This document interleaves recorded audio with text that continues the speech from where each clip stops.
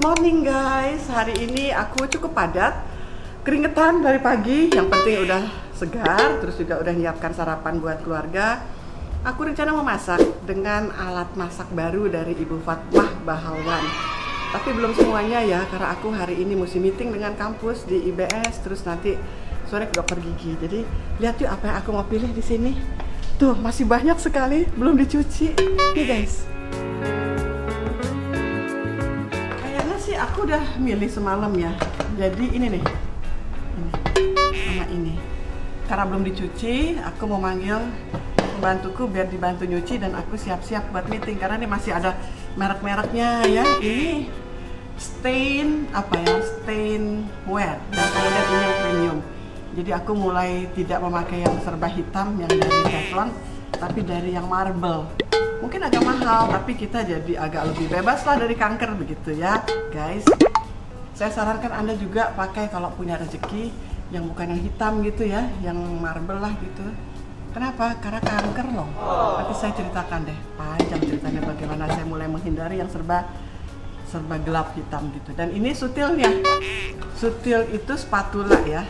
Jadi nanti buat goreng-goreng seperti ini. Nah, ini aku mau cuci, aku panggil dulu ya pembantuku ya. Maman. Sehat kamu ya? Ini kamu bantu ibu cuci. Kalau ada stiker-stikernya kamu kletekin pakai sabun, kamu gosok ya. Ibu mau masak pakai ini. 1, 2 dari Stain cookware. Ini, hati-hati jangan pecah. Ya, Bu. Oke ya? Siap. Nanti abis selesai ibu kerja, kita masak. Ibu mau bikin ini, tahu tauco. Kemarin kan sempat bikin ya, sukses ya? Sekarang bikin banyak lagi. Jadi seluruh anggota rumah bisa ikutan makan. Saksikan ya guys. Ini udah aku cuci dari Bu Fatmah Bahalwan. Nanti aku pakai nih kalau dapurnya udah lebih bagus. Lagi tukangnya masih berantakan banget, lagi diproses. Aku terharu biru nih karena bisa juga bersama Kak Bella, karena dia suka bikin baking ya. Cakep ya guys, lihat nih ini mixernya. Produk Mito, semuanya ada udil-udilnya yang saya belum tahu buat ngatusnya itu apa bagaimana, tapi tentu aku akan mempelajari Mito ya. Nah ini betul-betul yang keren banget nih suamiku. Dulu kita udah berencana mau beli ini karena bisa goreng tanpa minyak. Mito juga. Terus kalau buat aku ini guys, aku kan lebih suka yang serba kukus ya. Walaupun goreng juga nggak nolak sih. Cocok banget nih, dan ini salah satunya nih bisa diganti pegangannya dengan ini tuh, jadi bisa dicopot ganti, dan ini bisa jadi frying pan gitu ya. Ini gue banget ini. Nah nanti bisa bikin macam-macam makanan Jepang juga ya, juga Cina dan Korea. Nah ini buat manggang nih, steak ya. Ini ada garet-garetnya. Ini dari Jerman ya, Jerman Technology, namanya Stein. Jadi sesudah masak jangan langsung menyiram panci dengan air, diamkan selama 10 menit biar nggak ini kali ya, nggak rusak ya. Cakep banget. Aku emang menghindari teflon sih karena ada cerita tentang itu ya, bahan hitam yang melekat. Jadi ini marble nih, Stein cookware yang premium. Duh makasih banget Bu Fat, macem-macem dikirim. Dan ini dong, jadi bisa kalau bikin panggang macam-macam, lucu kan? 3 in 1. Nanti mau tanya sama Bu Fat kira-kira resepnya apa aja. Jadi Bu Fat yang sudah mengirimkan ini punya tanggung jawab ngajarin Marissa supaya Ikang Fawzi, Bella dan Ciki makin mencintai ibunya. Ini aku nggak buang kotaknya karena rupanya ada tulisannya nih.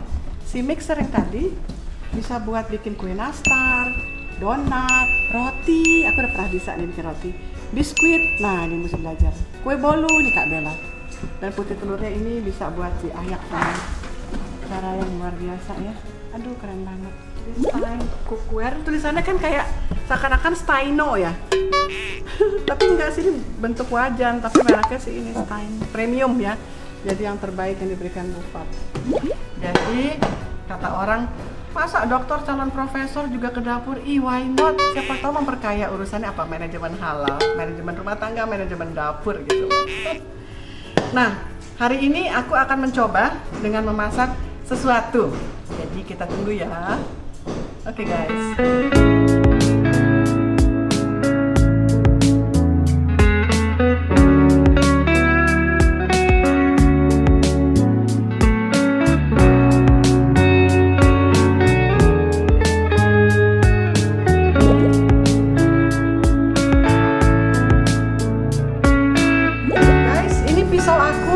Cantik Ibu Fatmah Bahlawan, tapi udah menemani aku 10 tahun.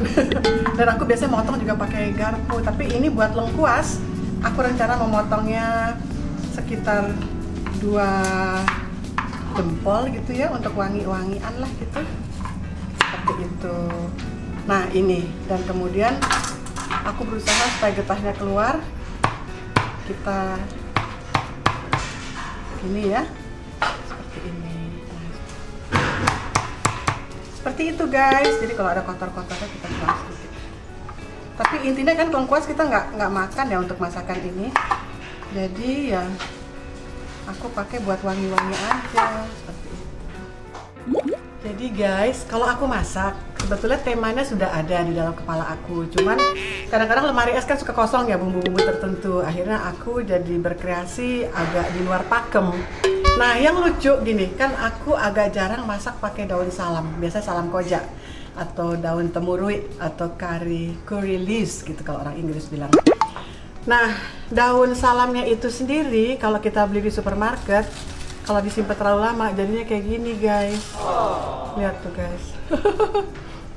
Ya, tapi kata orang-orang Jawa zaman dulu jangan dibuang, ini masih tetap bisa dipakai. Jadi aku nggak buang.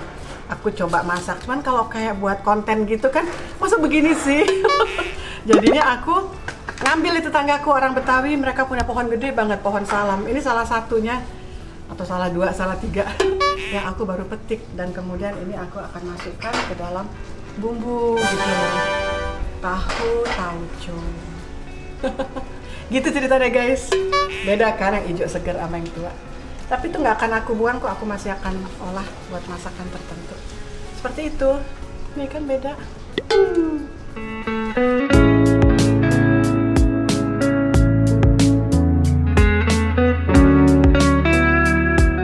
Tahunya tahu tauco. Jadi kalau misalnya Anda mau pilih yang halal tentunya ya guys ya, yang ada logo dari Majelis Ulama Indonesia, ada yang asin, ada yang manis.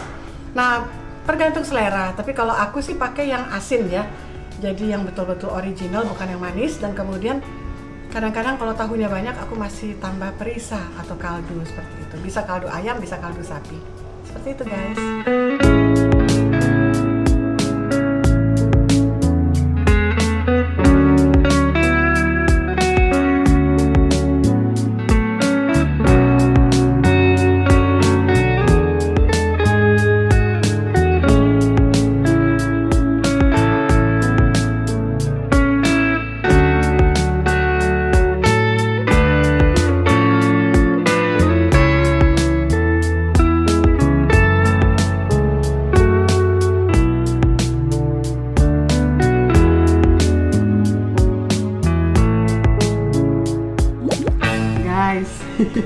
Dasar aku namanya baru belajar sama Bu Fatmah, jadi motongnya nggak cantik. Soalnya pisaunya juga bukan pisau cantik nih Bu Fatmah.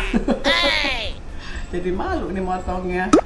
Tidak konsisten. Kan kalau kita scholar tuh yang dikejar konsistensi ya. Tapi udahlah, yang penting rasanya endus, enak. Untuk ini saya akan goreng duluan. Kalau kurang aku akan bikin ronde keduanya. Dan ini aku masih ada stok yang belinya nih di supermarket terdekat seperti itu ya. Nah, ini minyak sawit yang kemarin lagi langka. Terus karena itu blessing in disguise, aku jadi belajar menggoreng dengan minyak yang lain selain minyak sawit. Ada minyak canola, ada minyak dari bunga matahari. Canola tuh dari jagung ya kalau aku nggak salah. Nah, ini adalah kelapa, dan kita kan negeri tropis. Masa sih kita pakai ini dulu? Ini tropis juga, tapi katanya lebih sehat minyak kelapa. Hanya minyak kelapa sedikit lebih mahal. Nggak sedikit sih, kadang-kadang 2 kali lipat lebih mahal. Ya kita goreng dulu ini ya guys ya. Kita pakai stain cookware premium. Yuk kita lihat.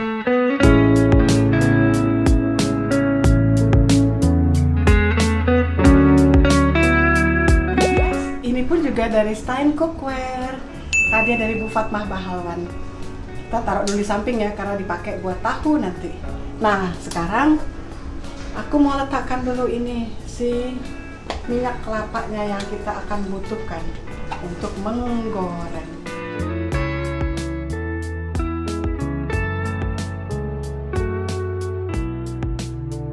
Guys, agak banyak karena memang biar tenggelam tahunya seperti itu.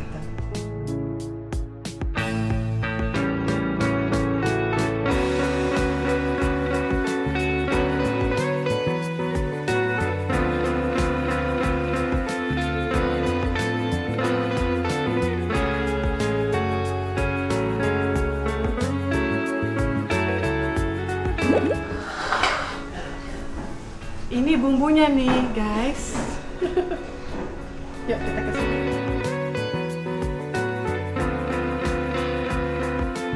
Kita nunggu dulu ini. Ini juga pakai ini steam cookware juga nih, guys. Ini panjang enak, jadi nggak takut kena tangan. Kita lihat nanti ya. Jangan diuyak-uyak, kata Bu Fatmah. Biarkan aja matang. Yang penting tenggelam. Itu. Terus bumbunya apa? Ini sesungguhnya adalah bumbu yang aku kira-kira sendiri. Yang jelas Bu Fatmah pakai 1. Tapi kalau ini kan karena tahunya banyak ya, mungkin aku pakai 2 nih, karena kecil. Terus pakai lengkuas. Ini juga 2, tapi mungkin 1 aja. Aku nggak tahu. Kita lihat nanti ya feelingnya gimana. Aku juga baru lulus. Dan ini bawang merah. Tadi sih 6 buah ya. Mungkin juga cuma setengahnya. Ini juga bawang putih 5 siung, mungkin juga setengahnya, tapi aku suka kan kalau banyak, mungkin juga semuanya ini. Terus ini daun bawang yang sudah aku gunting-gunting, berapa ya tadi? 4, no 3, karena aku nggak jadi pakai 4. Nah ini cabai sesuai selera, ini aku pakai 5 panjang gitu, gunting ya.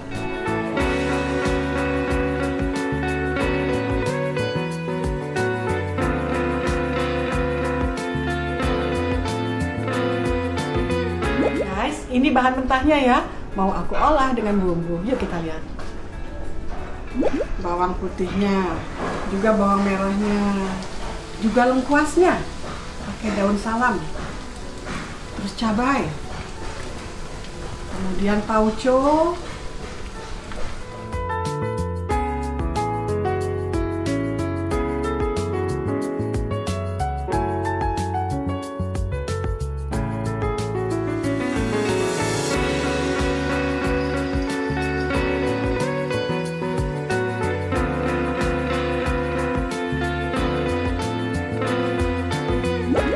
Guys, ini sih guys, sederhana aja.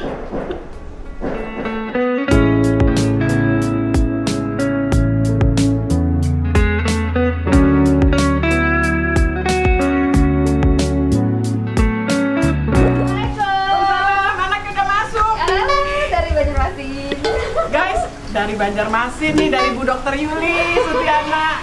Makan udah siap. Jadi guys, ini Pak Sutiana lagi. Yang kemarin itu temen SMA. Nah, terus aku mau memperkenalkan nih nasi kebuli Bang Mo punya produk baru nih sekaligus. Jadi ini bukan nasi kebulinya, tapi ini ala Amerika dengan yang namanya rosemary roasted chicken. Very American nih guys. Sampai jumpa. Assalamualaikum.